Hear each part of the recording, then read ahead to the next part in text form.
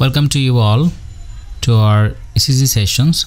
This is the first session of our ECG program, and I have designed this program very easily for you so that you can learn very easily and quickly. And we have 7 sessions on ECG program. This is our first session actually, and you will find that our all sessions are made very easy for you. Okay, so today's session is ECG session. I think you will enjoy a lot, and I know that in basic ECG there are very lot of things to be discussed actually, but I think all those things, the complicated things, are not necessary for you as a physician, as we are going to be a doctor of medicine or general practitioner, or appearing some exams like FCPS part 1 or MRCP part 1, MRCP part 2. So I think all the complicated things of basic ECG is not needed for every student. So I have made this lecture today with very easily, so that you can acquire it with very quickly, and it will be not very boring actually. So let's begin. So I am Dr. Sarwar Khan. I have passed MBBS from Mymensingh Medical College Hospital, and I am appearing the MRCP PSS exam in the coming years. I think I have passed MRCP part 2 recently, and also I am appearing FCPS part 2 in our country. So it's my identity actually. So the main thing is that about the ECG is that you can diagnose about 90% of ECG without 90% of ECG very correctly without knowing anything about the ECG. That is the fact. So why this is? Because actually 90% of the ECG are normal ECG. So after getting an ECG, if you write in the comment section that it's an normal ECG, so I think in the 90% case you will be correct, but about 10% case are abnormal ECG, and for this abnormal ECG you have to learn about how to read ECG correctly. Okay, so for the rest of the 10%, our session is beginning here actually. So in the very beginning of the ECG, I have to discuss about how the ECG paper are formed, and what's the basic calculations, and what's the basic things you have to do before reading an ECG. Okay, so this is the way we actually do the ECG. Like you can see in the picture, that is a man or the patient is lying, and there are some cables that is attached to his body in the chest and the arms and the legs also, and you can see the patient is very relaxed. So this process is not painful for a patient, but you can see that this woman is not happy actually. Actually, for a technician or a doctor who is actually perform these techniques, or technician actually, it's a complicated thing for him or her, because you have to put a lot of wire very correctly so that the ECG paper is correct. If you place this electrical wire incorrectly actually, then the ECG paper will be incorrect. So it is very important to place these cables in the correct position, and also as a physician, for you it's very important to know whether it is placed correctly or not, because if it is not correctly placed, then your reading will be wrong. So there are some techniques actually, so from where we can know whether the ECG is in standard position or not. So the basic thing is that we put some wires correctly in different positions of the patient. Then the electrical activity of the heart we measured in a graphical presentation. This is called actually ECG, and in this galvanometer the ECG paper comes through from these machines actually, and we read this ECG. If you just check an ECG paper, actually this ECG paper is like that, and you will see that there are some big boxes and also some small boxes in the large boxes actually. And in this these boxes are actually the graph paper for the ECG paper. In ECG we have some standard calculations for any patient, so standardization is very important to measure, because if it is not in standard ECG, so it is very possible for an examiner that actually for a physician that it will be very bad, or it will be not measurable for him. So it is very important to take the ECG or do the ECG in standard position. Okay, so in the ECG paper there are two axes here. One is X axis, another is Y axis in the vertical. X axis in the horizontal position as you can see here, and Y axis in the vertical position. In X axis position we actually measure the time of the speed of the paper that comes through the galvanometer. And in the Y axis actually we see the voltage of the ECG or voltage of the ECG paper. So there are some standard calculations for this X axis and Y axis. In X axis, that means in time, the speed of the ECG paper should be 25 millimeter per second. So it is the standard for the ECG. If it is very speedful, more than 25, then the ECG would not look very standard, and you will miss the ECG very easily. And in case of voltage, actually we keep the standard that is for the ECG, and it is 10 millimeter, or actually it is 10 millimeter. 10 millimeter indicates 1 millivolt. So 1 millivolt is the standard for an ECG, and sometimes it is written in the ECG paper that is 10 millimeter, and sometimes it is not written actually. There may be some sign that indicate this voltage. Like in ECG paper, there may be some sign like this. If it is cover 2 large square, that it means it is standard ECG, that means 1 millivolt. And if it is just a 5 small square or 1 large square, then it is not standard and it is below standard. We call it low voltage ECG. So if you find this kind of ECG or this kind of voltage, then you will expect some very narrow or very small amplitude of the ECG. So it is very important to see the standard of the ECG, and we keep the standard, that is speed for the ECG, that is in the X axis, that is the 25 millimeter per second, and for the Y axis, that is volt, it is 1 millivolt or 10 small square. Okay, it's an ECG example, and as you can see here, and the left side of the ECG, there is an indication or sign that indicates the voltage of the ECG, and as you can see here, that includes 2 large square. That means it is a standard ECG voltage. Okay, and in the second ECG, you can see that this sign is only covers about 10 small square, but not 20 small square or 2 large square. So it is below standard. As you can see, the waves and is here is very small for this low voltage. So firstly, when you will get an ECG, firstly you have to check the voltage of the ECG and speed of the ECG. Okay, as you can see here in the first ECG, it is the speed of the paper is 25 millimeter per second. So it is a standard for the speed, and also for the ECG it is standard for the voltage.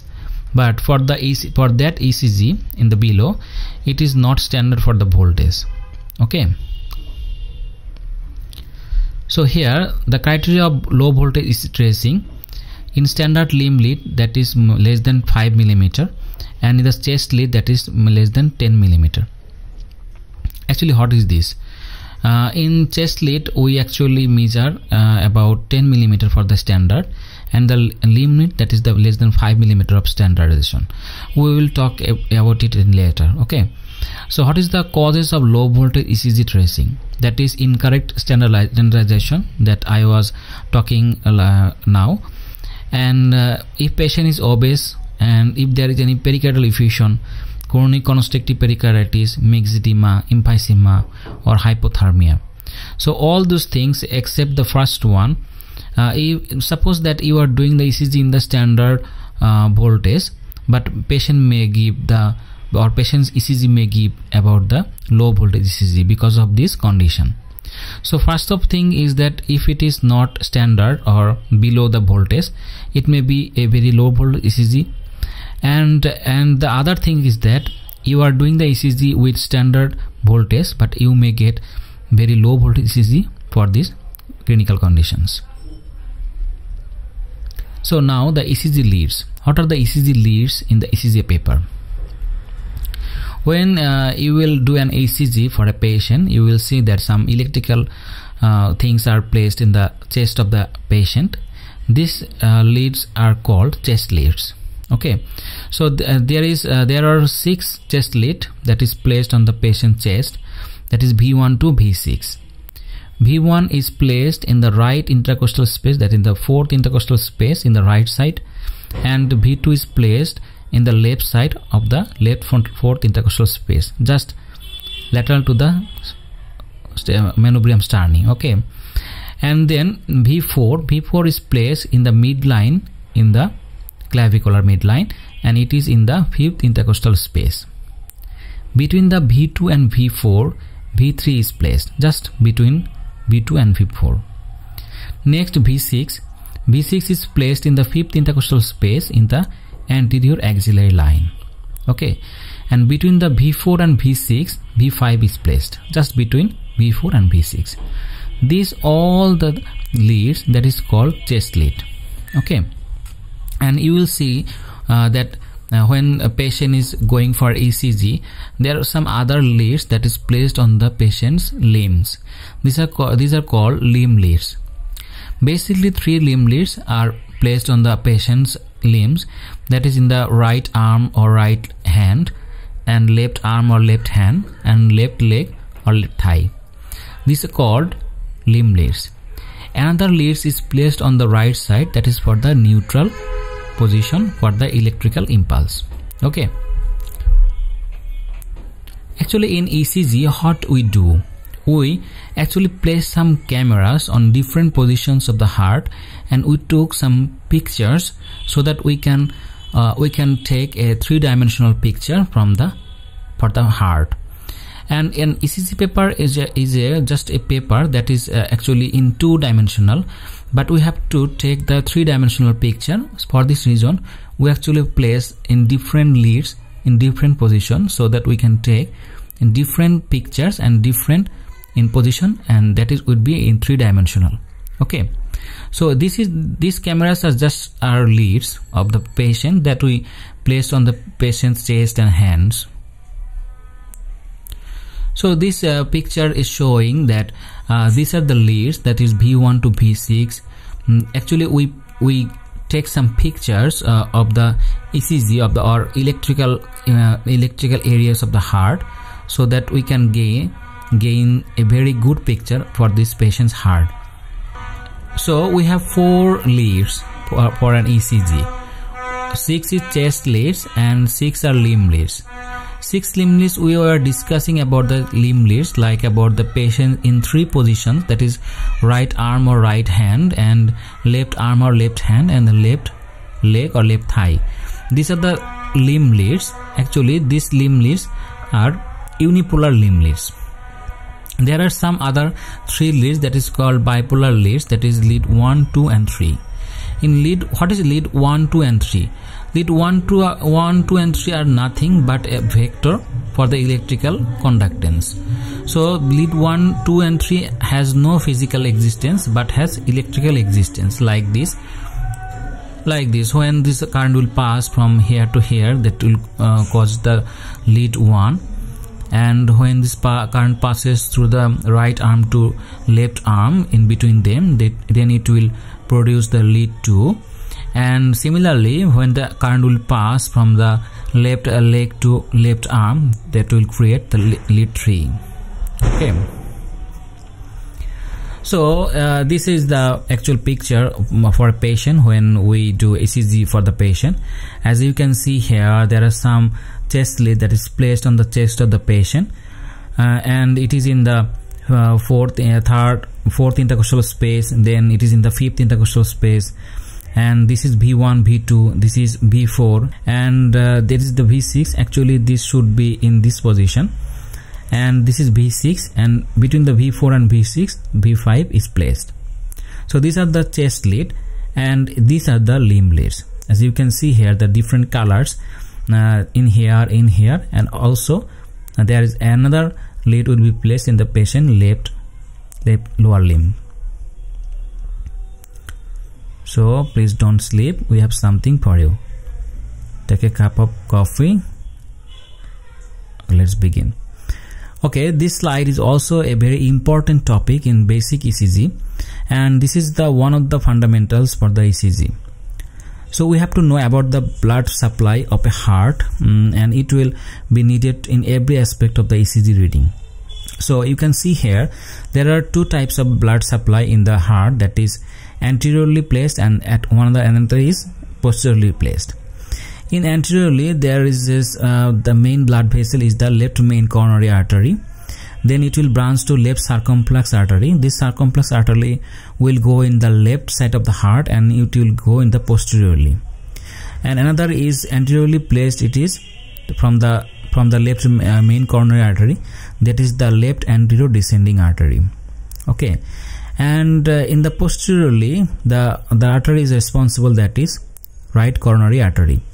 This right coronary artery will go in the right side of the heart, and it will go in the posteriorly of the heart. And importantly, this right coronary artery will supply in the SA node and AV node. So if right coronary artery is blocked or any hampered, so it will affect the SA node conductance and also AV node conductance. So you may expect some heart block for this patient. Okay, so right coronary artery very important. And the majority of the patient, about 90% case, the SA node and AV node are supplied by the right coronary artery. That's why we called it right dominance. Okay. Another small arterial supply is also present, and you have to know about it, like diagonal branch 1, diagonal branch 2. From the circumflex artery, there may be marginal artery. Okay, so it will be needed for our ECG. So this is the basic ECG blood supply for the heart, and it is very important to be known. Now, cardiac electrophysiology. For basic ECG knowing, you have to know about the basic cardiac electrophysiology, how the electrical impulses goes through the heart. We know that in SA node, the impulse has automaticity, and then SA node can produce impulses automatically. So it has the capacity to produce the impulses. So from SA node, impulse will be generated, and it will be passed to the AV node in the internodal pathway. So in briefly, SA node will produce impulses, and it will propel the impulses from SA node to AV node. In AV node, this will pass the impulse from the bundle of His, and then right bundle of branch and left bundle of branch. Then it will propel the impulses through the ventricles. Okay, like this. Firstly, this intraventricular septum will be depolarized, then the other part of the ventricles. So these are the basic electrical impulse pathway or electrophysiology of the heart. So I am telling again, SA node will generate impulse, and this impulse will go from the SA node to the AV node, then AV node to bundle of His, then Hinz-Purkinje system, that is right bundle branch, left bundle branch, then the ventricles. So what are the properties of the cardiac muscles? 4 basic properties essential for functioning of the heart as the effective pump of the cardiovascular systems. That are excitability, and cardiac muscle may become excitable very easily, and automaticity actually, and conductivity and contractility. Automaticity means SA node can produce impulse automatically, and it can propel the impulse to other parts of the heart, and this impulse can conduct very easily from heart one part of the another, and the cardiac muscle may contract as its own. Okay, so these are the properties of the cardiac muscle. So this also the cardiac electrophysiology that I was talking. So SA node can produce impulse automatically, that is 60 to 100 beats per minute, and AV node also can produce impulse but in reduced number, that is 45 to 50 beats per minute. Okay, then from SA node to from AV node, that is the internal pathway, then AV node, then bundle of His and right bundle branch and left bundle branch, then it will repolarize the whole ventricle. Okay, so if you look carefully here, there should be at first in the ventricle, interventricular septum will be depolarized, then the other parts of the ventricles. This graphs or this table is very important for you in every aspect of the ECG learning, and I will show this table in repeatedly so that you can memorize it very well. So in ECG paper we shouldn't read the ECG in haphazardly, rather we should read the ECG in systematically. So in the systematic way to read the ECG properly, we have to follow some areas or territory that will help us to read the ECG very quickly and also systematically. So first of all, you have to know what are the leads that indicates the territory of the heart, and what are the arterial supply of this territory. So in anteroseptal territory of the heart, the ECG leads are responsible for its changes, like for V1 to V4, and it will supplied by the left anterior descending artery. As you can remember this anterior descending artery, this artery is responsible for anteroseptal area or territory changes. And 2-3 AVF, this leads that indicates the inferior leads or inferior surface of the heart, and it is supplied by the right coronary artery. And 1 AVL leads of the ECG that indicates the high lateral territory of the heart, and this territory is supplied by the first diagonal branch of the left anterior descending artery and sometimes circumflex artery. And 1 AVL 5-6, not only 1 AVL here but also 1 AVL and also 5-6, it indicates the lateral surface of the heart. 1 AVL was high lateral and 1 AVL 5-6 will be lateral, and it will be supplied by the left circumflex artery. And in case of posterior territory of the heart, that leads are responsible. Actually I will tell about this ECG changes later so that you can understand very easily. And it is supplied by the right coronary artery and left circumflex artery. So these are the arterial supply. Don't worry about this table right now, because when we will cover all the leads and all the waves, then it will be easy for you, and I will show you this table in repeatedly so that you can memorize it very well.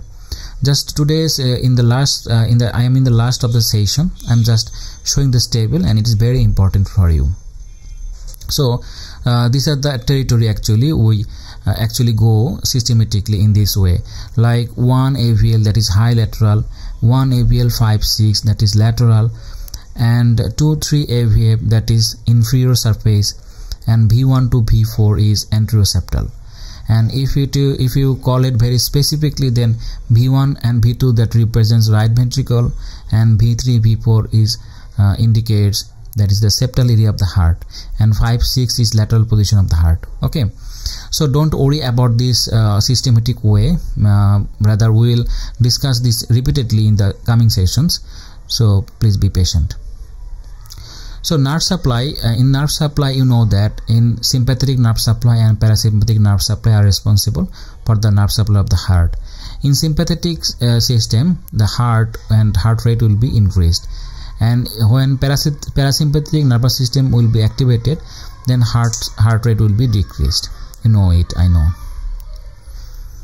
So this is the ECG, actually an ECG waves, and we will discuss it in the next session about detail all of the waves like P wave, Q wave, QRS complex and T wave. And just I am showing these waves today to just a glimpse of it, and I will discuss this all those things in the next class. Don't worry about it. So these are the for today. Today is the very basic things, and I try to make it very easy for you so that you can you wouldn't be bored. Actually, basic things are very complicated things, I know, and for this reason I think all those things are not necessary for you.